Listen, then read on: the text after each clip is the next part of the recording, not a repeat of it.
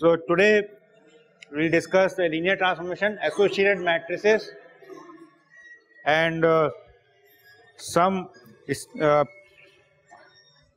so-called row echelon form of a matrix.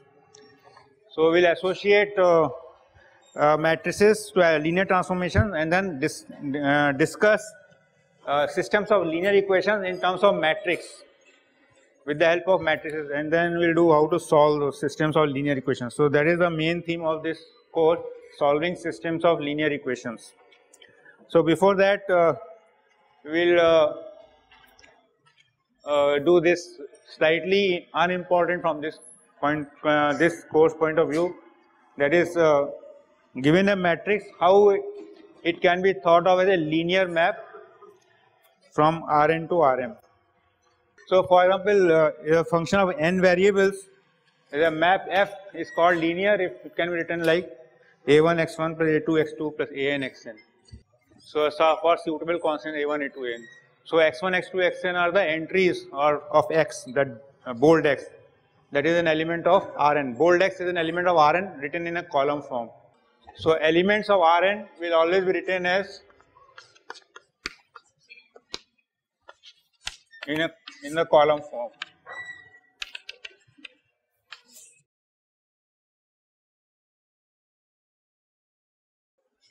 So such a map is called linear map of n variables. Now suppose this constants, the coefficients a1 a2 an, you can write as a row a1 a2 an and think of it as a matrix A. Then the map fx can be defined, can be thought of as matrix multiplication. A x, A is a 1 by n matrix and x is a n by 1 matrix. So that multiplication is just that 1 by 1 scalar a number a1 x1 plus a2 x2 plus an xn. So similarly, so more generally, if there is an m by n matrix, it can be viewed as a linear map from Rn to Rm. So well, x is a column vector of size n, then ax is a column vector of size m. So you get a map. So points of Rn are mapped to points of Rm. So with this viewpoint, we can study matrices geometrically also. We'll see some examples today, and then we'll go over to our main topic of this course, that is systems of linear equations.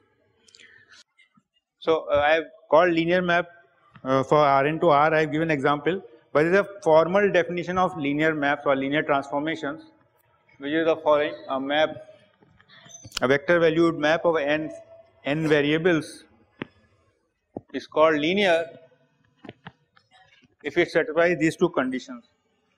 F of x plus y is fx plus fy, and f of lambda x is lambda fx, lambda being a scalar. So look at this remark.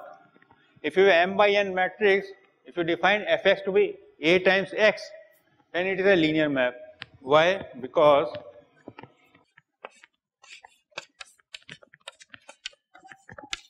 now this is matrix multiplication, and this is vector addition, and this is equal to ax plus ay. This is because of one property which I did not forgot to tell last time, that is a of b plus c. A times b plus c is ab plus ac, that property which I forgot to tell yesterday.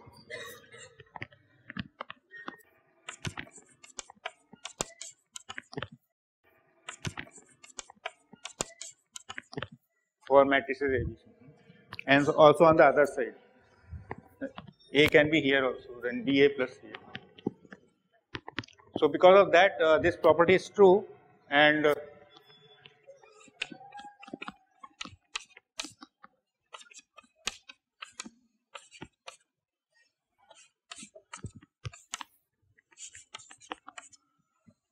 this is also true, and that is because of following property. That also I did not notice.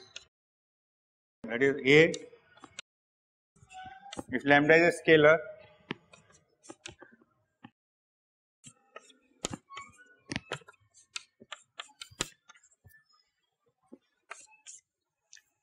so a scalar can jump around in the product anywhere. Okay, that property I will add that also. So when you see, if you have matrices then you cannot make B jump here and there. That is not possible. But if there is a scalar, just a number, then you can make it jump anywhere. So therefore this F, it becomes a linear map. So it satisfies 1 and 2. So this is an example of a linear map. When A is an M by N matrix, then Fx equal to A times X. That's an example of a linear map. And look at the writing in red. There are no other examples of linear maps. These are the only linear maps.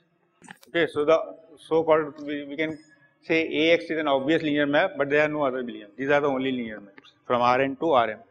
So any linear map from Rn to Rm has to be given by an M by N matrix.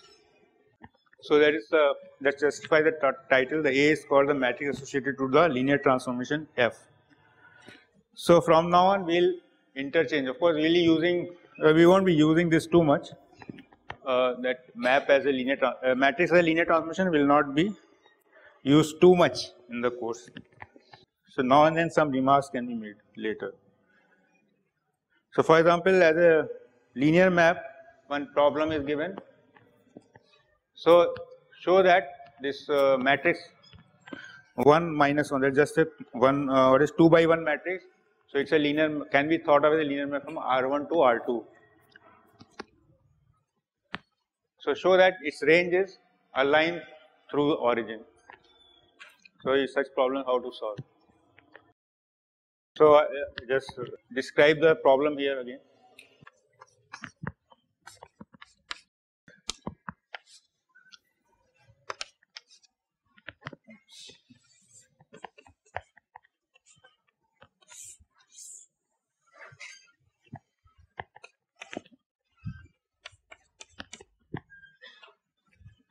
So now how does it work?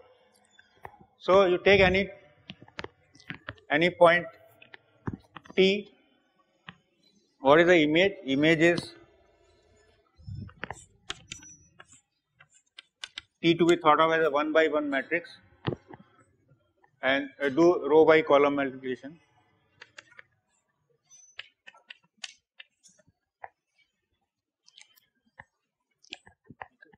So this T is a column vector of size 1. So it's a very trivial situation. Column vector of size 1. So when you do this row by column multiplication, you get T minus T. So what it means that this point will go somewhere here.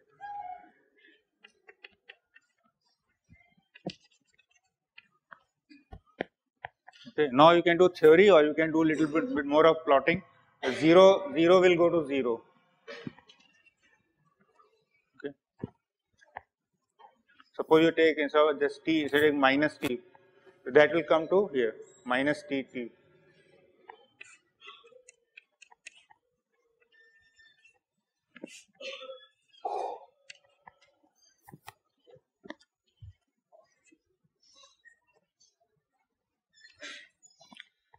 So you can see that range lies on this line. Oh, this is wrong, no? So this is wrong. So here, sorry. So when I make mistake, you can tell. It's okay.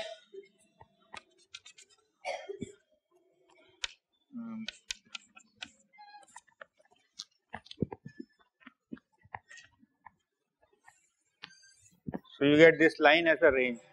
Of course, we can do it theoretically also. Range of T is this vector T minus T. You think in the XY plane, you can write it as XT and YT.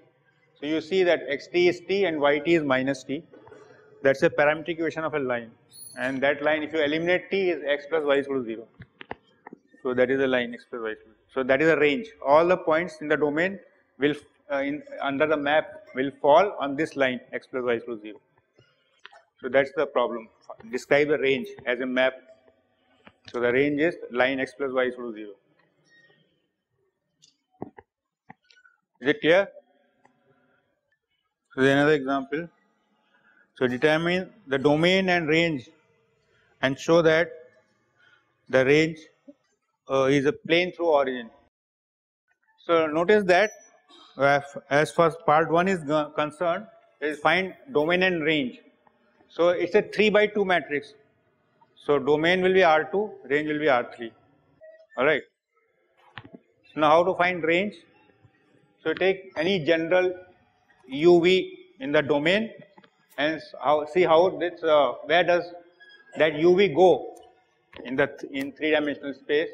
So you have to do this matrix multiplication. The matrix B multiplying UV. So you will get these calculations. So first entry is x, y, z as a function of UV, UV, UV, UV. So you get these equations: x equal to u minus v, y is equal to 2v minus u, z is equal to v. So these can be thought of as parametric equation of a plane, because everything is linear. There are no powers or complicated functions coming. Everything is linear in u and v. So it will be equation of a plane only, parametric equation of a plane.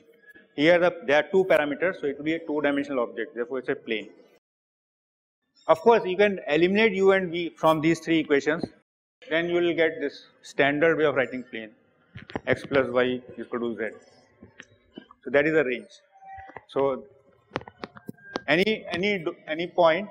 So if it is R2 to R3 situation, so there will be some plane through origin.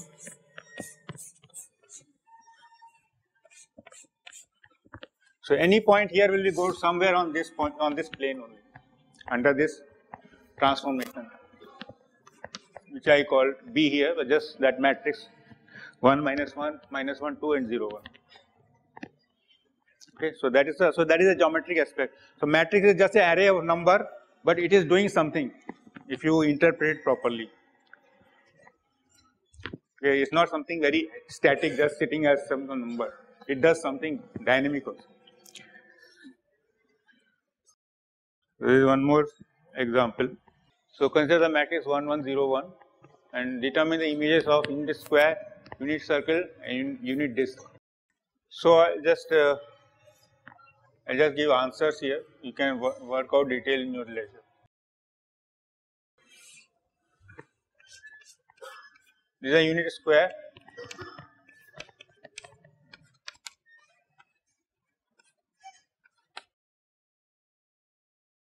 And its range will be this, range of these vertices will be this I have written there 0 1 1 0 2 1 and 2 2. So these are this comes here, this comes here, this goes here, and this goes here. So corresponding range of this square will be this parallelogram.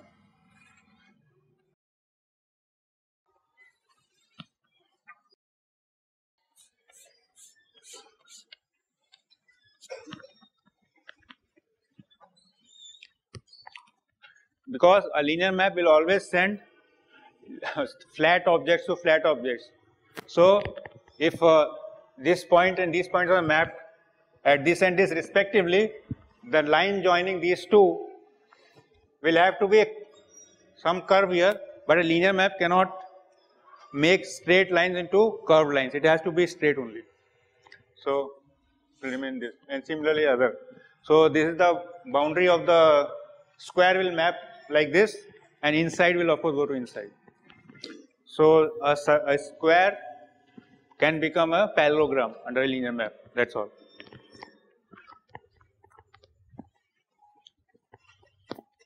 Any rectangle can become a parallelogram. Any parallelogram will be a parallelogram, or it may by chance become a square.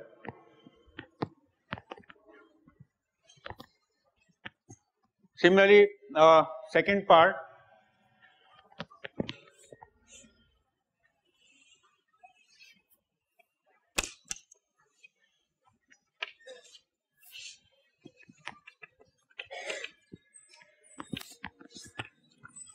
So this I have to. I don't know which way it goes. I did not check that much. So you see this matrix A on a general point xy. I should have written probably uv, but anyway now I've written xy. So A of xy is x plus y. That is, you multiply. So by default we have taken coordinates xy here.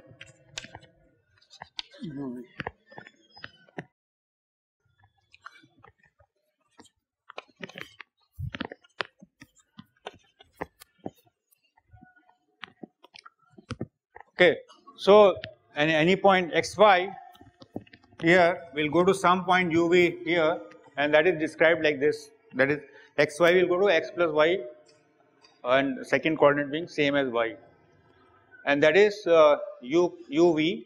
So we can solve now. U is x plus y and v is y, so we can solve and conclude that x is u minus v and y is v. Anyway, y is v is automatic. So but also we know that xy satisfies the property that x square plus y square is 1, because we are moving on this circle, we are staying on this circle. So we just correspondingly see what is the property satisfied by uv. So x square plus y square is equal to 1 will imply that u square minus 2uv plus 2v square is equal to 1. Alright.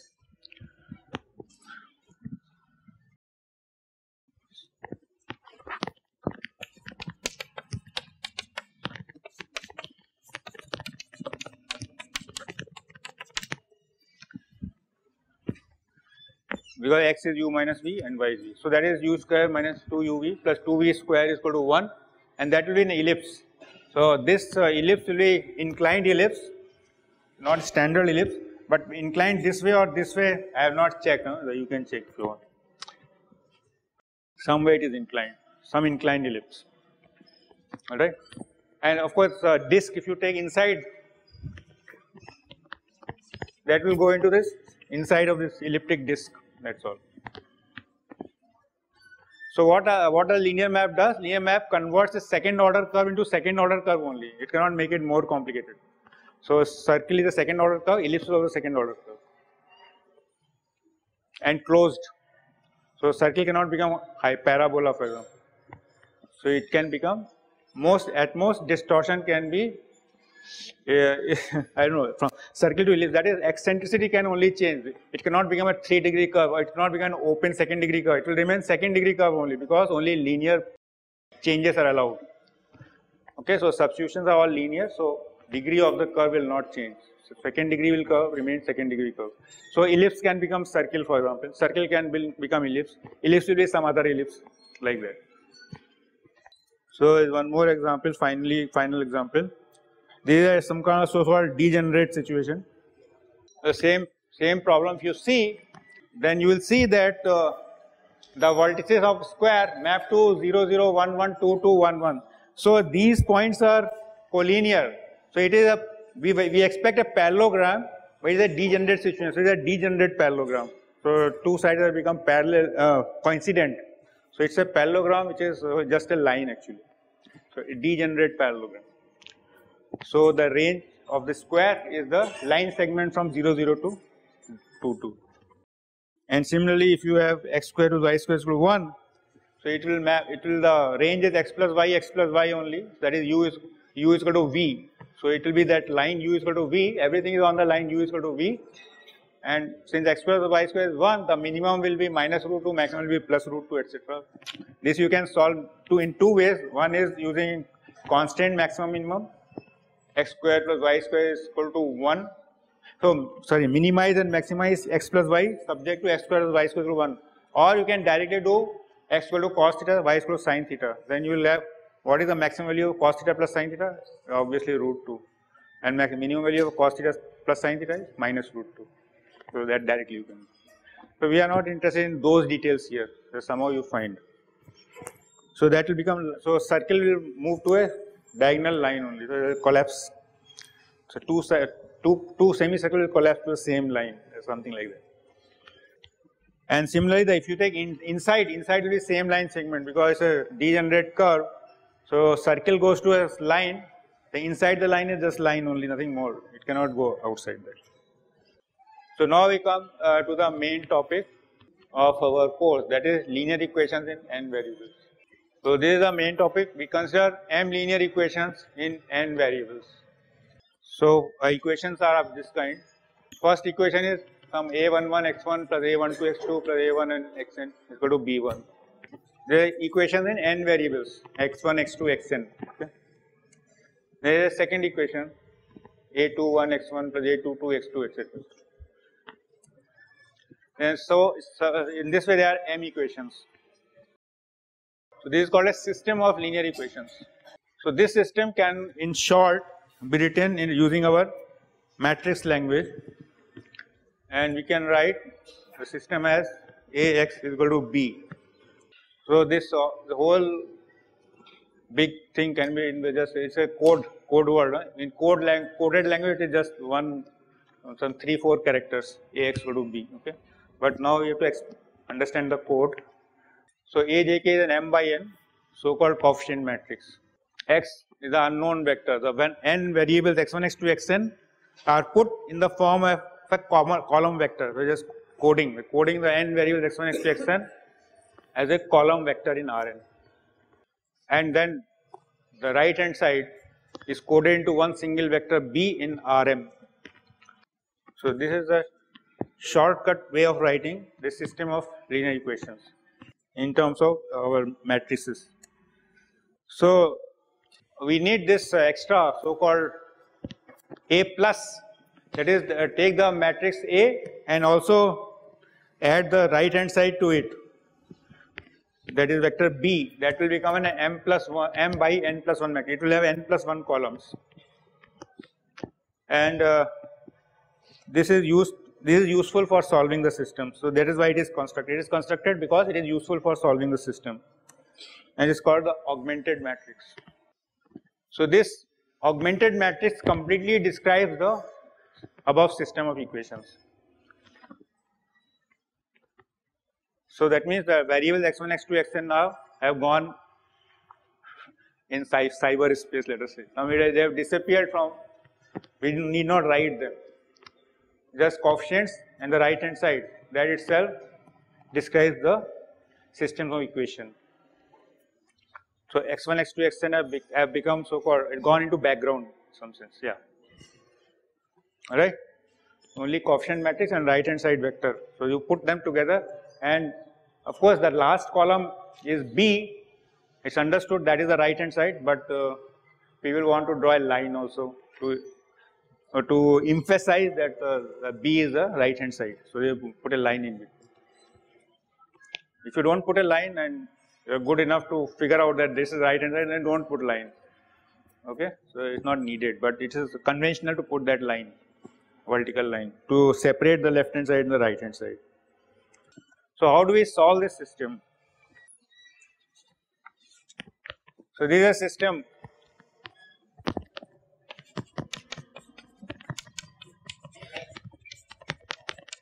So this matrix is given, that means system of equations is given. So how do we solve this system of equations?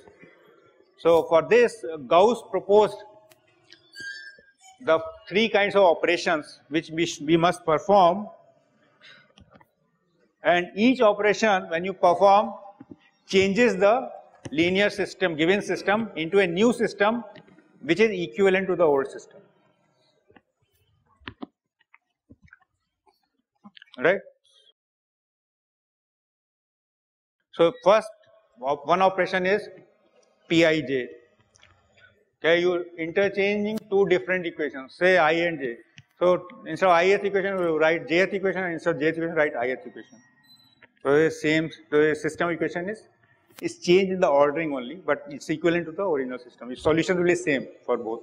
So this operation called Pij. P stands for say permuting. So permuting ith and jth row, ith and jth equations.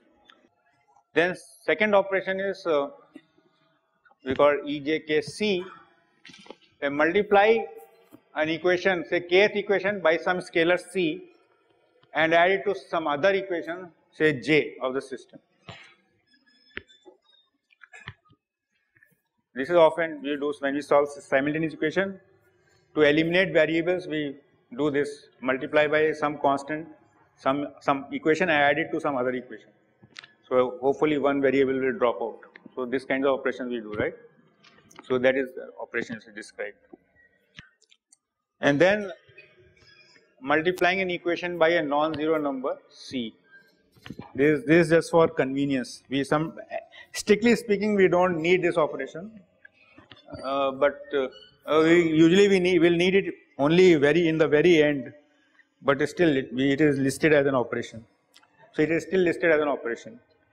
So for example, you can do it to clear denominators.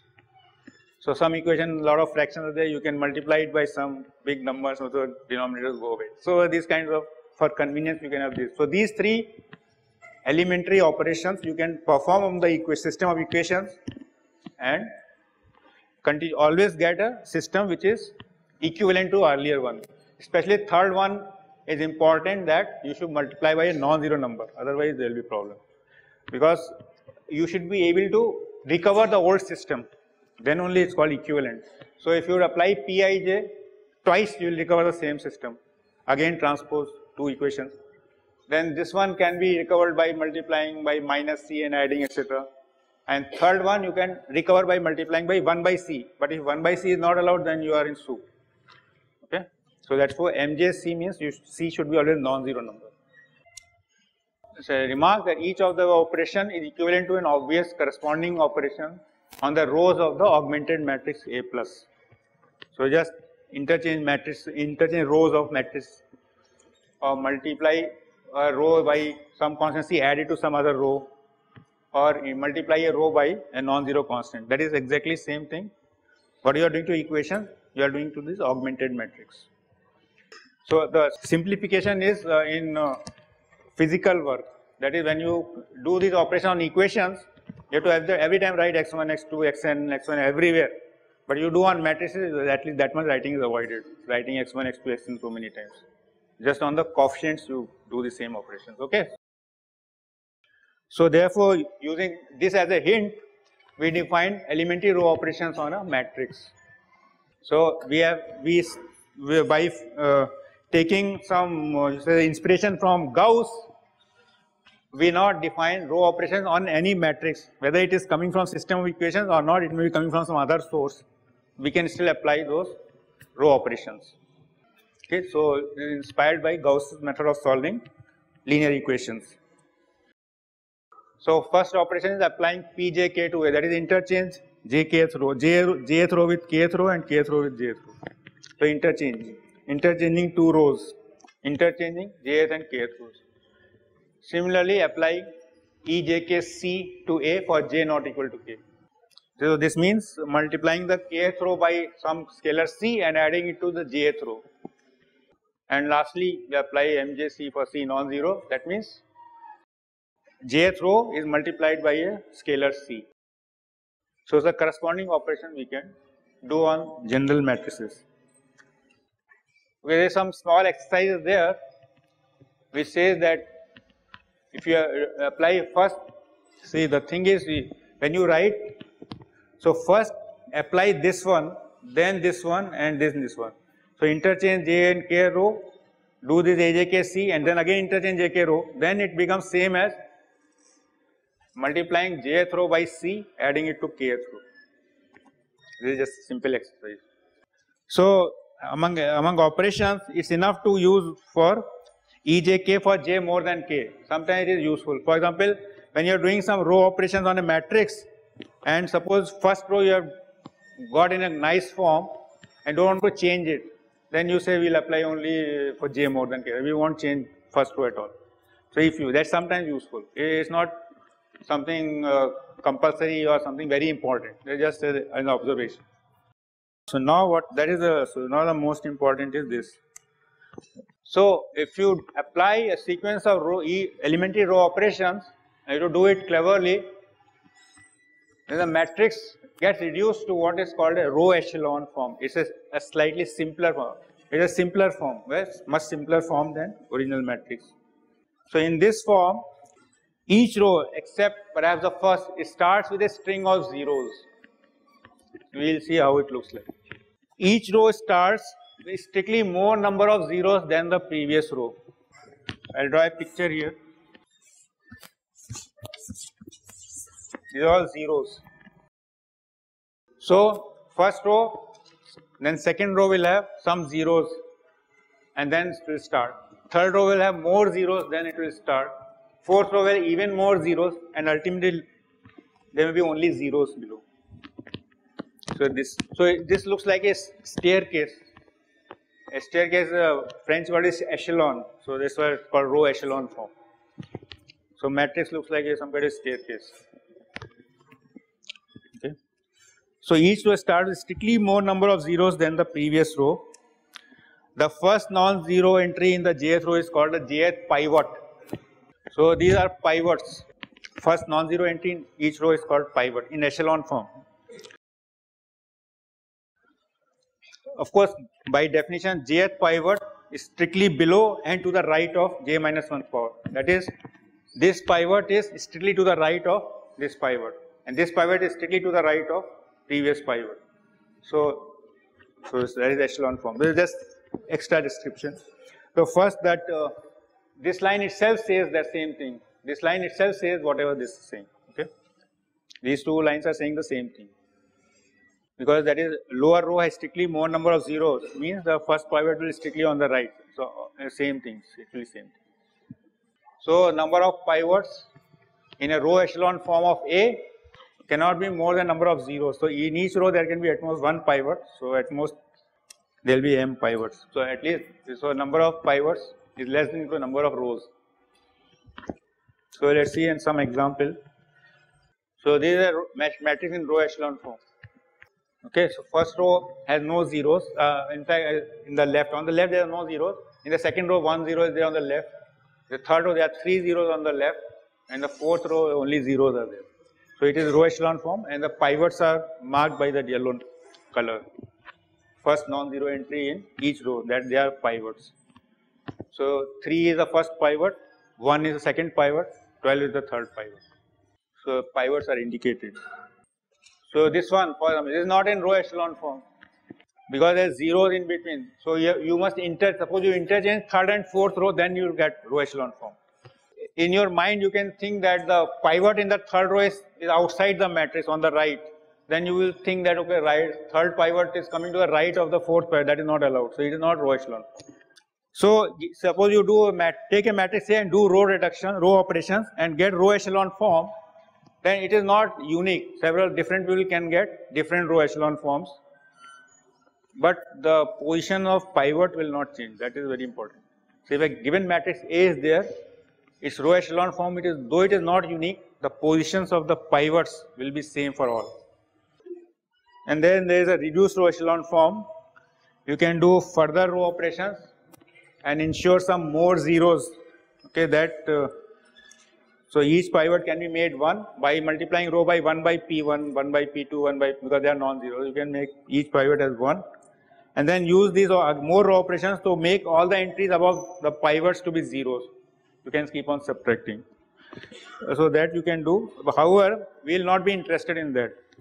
This is called reduced row echelon form. It is unique for any matrix. And the red line says the reduced row echelon form is mainly of theoretical interest only. We won't be bothered about it much. We want some row echelon form and not interested in reduced or unique. Okay? So let's look at an example. So you have given a system of linear equations. You are asked to create an augmented matrix and then do row operations to make it into a row echelon form. So this is the augmented matrix. Alright, so this is the augmented matrix. And then we can do some row operations. I have not described. You can do one example, another example I will describe row operations also. So this becomes a row echelon form. So the matrix on the right is the row echelon form of a augmented matrix. Now look at so this is for example the last row. Some people may like to divide by 12 to make it 0 0 1. So that will be different from here. So but that's same. We are not interested in uniqueness. You get a row echelon form.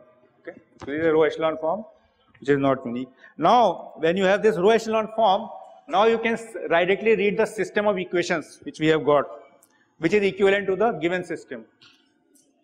So what is the third equation? 0x1 plus 0x2 plus 0x3 is equal to 12. So now what it shows that such a thing is not possible, which means this system is inconsistent, which is not clear from A plus, but after row operations, we know its real face. It's not consistent, it cannot be solved at all. So given system is inconsistent and has no solutions. So look at the second example. So these are 3 variables and 4 equations. So we can write the augmented matrix as 1, minus 1, 0, and then minus 1, 1, minus 1, 0, 10, 0, 10, 25, 20, 10, etc. You can write the augmented matrix. So here this coefficient of x1 is 0, here coefficient of x2 is x3 is 0. Okay, so these things are understood. So this is a augmented matrix, and when we do row operations, there probably details we'll see later. We will get a row echelon form like this. So there's some details if you want, you can see that. We have added first row to the second and minus 20 first row to the fourth. So that's what we have done. Maybe I should have written in EIJ notation, anyways, okay. So adding first row to the second row and minus 20 times first row to the fourth row. These operations we have done, then we get this kind of matrix. So first step is to get zeros in the first column. That is how you should do systematically. So systematically first get zeros in the first column, then zeros in the second column, etc. Like that it should go. So now we have made first column, only pivot is there, all others are 0. Then we are interchanging R2 and R4 because we see that this R2 has a so the second row is fully 0. So in any way it should come last. So we interchange R2 and R4. And then you do some multiplying R2 by minus 1 and then adding 3 times R third row, etc. We'll get this. So that is now, okay, so some more operations are needed. So now we see that second row has more zeros than third rows in the left, so we interchange second and third row because we want more zeros on the left in the lower row. So we just interchange, we will get this. Now it already is in row echelon form. If you want, you can do this operation. If you don't want, don't do this operation. That last one, okay? Already you are row echelon form. And this one, if you want, you do it. You don't want, don't. So now equation, system of equations become equivalent to this one. x1 minus x2 plus x3 is 0, 2x2 plus 5x3 is 18, x3 is equal to 2, and 0 is equal to 0. So at least consistency is there. x3 is 2. And now you can do back substitution. So last equation shows consistency, and solutions may be obtained by the back substitution method. So x3 is equal to 2 is already arrived, we have arrived at, which will give x2 is equal to 4, and then it will give x1 equal to 2, and there is only unique solution. Alright, so that is third equation says x3 is equal to 2, so second will give you x2, and then first will give you x1. This is called back substitution method. So there is similar, one more example is there, not much time you can do, I have given it here. So here a slight interesting point is, so we get after row echelon form, this is a row echelon form of the augmented matrix. The pivots are there. Second pivot is to the right of the first pivot, and third row has nothing, it's only zeros. So we are analyzing a similar way. The third equation becomes 0 is equal to 0, that is consistency. And this is second equation, this is the first equation. So now by back substitution method, you write x2 as a function of x3 and x4. And then by back substitution, x1 again as a function of x3 and x4. So what we find that there were 3 variables and 3 equations, but actually there were only, 4 variables and 3 equations. But actually there were 4 variables and only 2 equations. We find out that actually there are only 2 equations. So 2 variables are free to take any values. And in this method of solving by row echelon form, we always evaluate the variables corresponding to the pivots. And the variables which have no pivots, that is the columns which have no pivots, those are taken as free variables.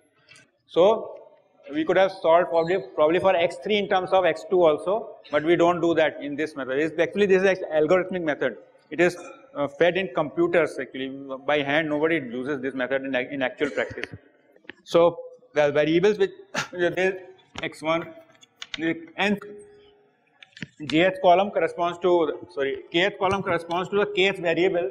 So you see the variables which correspond to columns without pivots, they are taken as free. So in this problem, third and fourth column are without pivots. So we want x3 and x4 as free variables and solve for x2 and x1 in terms of x3 and x4. That is forced for us. Though there are other methods of solving. You can write, as I told you can take x1 and x3 as free variable and x2 and x4 in terms of that. But we won't do that in this course because we are using some kind of algorithmic method, so-called row echelon form method. So the variables corresponding to pivotless columns will be taken free, and the variables corresponding to pivoted columns, they will be solved in terms of free variables. So we find the solution is a 2-parameter family because there are only 2 equations for 4 variables. So that solution set is a 2-parameter family. That's all.